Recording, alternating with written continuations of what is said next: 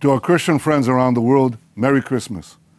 Christmas is supposed to be a time of goodwill to all men and peace on earth. Well, we don't have peace on earth, not on our part anyway, and we certainly don't see goodwill to all men. We're facing monsters.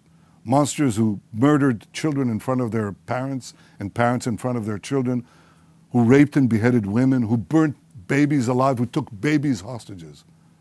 This is a battle not only of Israel against these barbarians, it's a battle of civilization against barbarism. And I know in this that we have your support. I want to thank you for your support. I want to thank you for your prayers.